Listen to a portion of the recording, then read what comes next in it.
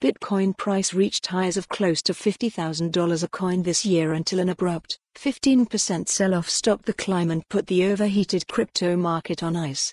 The pullback has caused an early top warning signal to fire in BTC, but data suggests that the top cryptocurrency could double before the actual top is in. Fishing for a top signal with the Fisher transform. Spot BTC ETF hype helped drive the price of Bitcoin from lows around $15,000 to over $45,000 per coin, a 300% increase.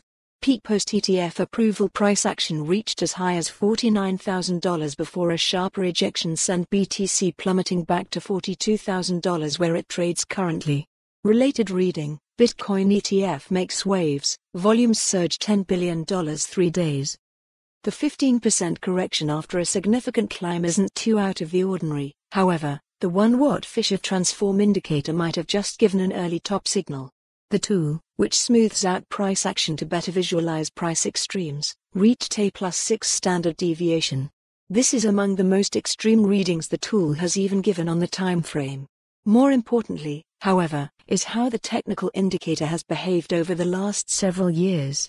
Specifically, the Fisher transform on the weekly time frame has accurately called the 2019 top and the 2021 top several weeks in advance after reaching a +6 standard deviation.